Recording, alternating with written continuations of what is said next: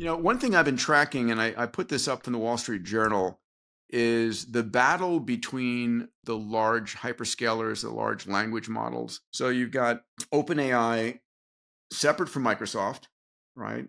Linked but separate. You've got Gemini from Google. You've got xAI. You have Anthropic. And I've been just extraordinarily impressed by Google's march forward. I don't know if you've been tracking what they've done with their latest, Gemini 1.5, their Gemini deep research. It's incredible. Yeah. It's unbelievable what this thing can do. This is like the $200 a month thing. No, it's $200 a month on ChatGPT. It's $20 a month for Google. $20 for Google, that one. Yeah. It's incredible that you can essentially build. We will now accelerate 1,000 times the amount of research and how quickly research gets done. It's going to be incredible.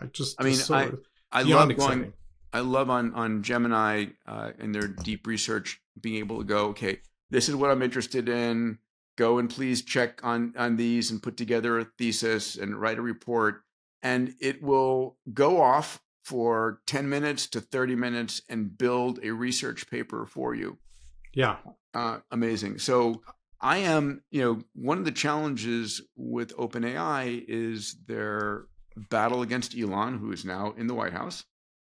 Their battle for going from a nonprofit to a for-profit. For-profit, yeah. I don't know, I've still loved Google since I first met Larry and Sergey back in 2004.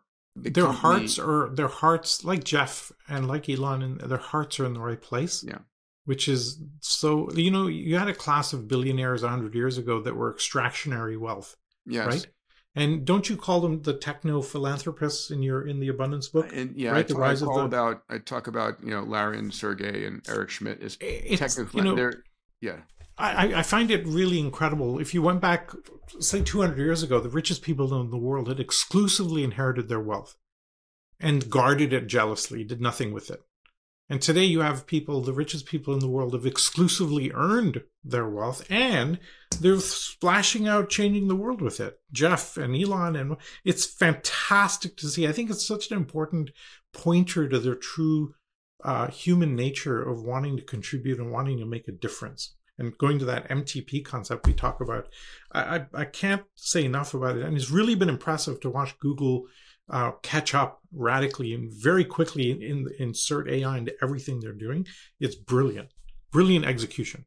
I've had a chance to know Elon well over these 25 years, and money never enters into the equation. It's always, can I make a better product? Can I achieve my MTP of Mars or sustainable Earth? Yeah. And it's just always about product engineering and creating an amazing product, period. Yeah. End statement.